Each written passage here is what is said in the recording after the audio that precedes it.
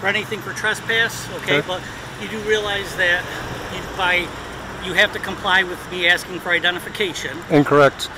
Sir, can I have your identification? No, thank you. I have to know who you are. You don't have to know who I am. Well, If you have a reasonable, articulable suspicion of a crime... Do you have a reasonable, articulate reason why so are you planning on robbing this place? I am not. How do I know that? I think you are. You don't? Well, okay. I think you are. So what evidence do you have that I might be doing what you suggest? I don't know. Are you a freelance movie maker?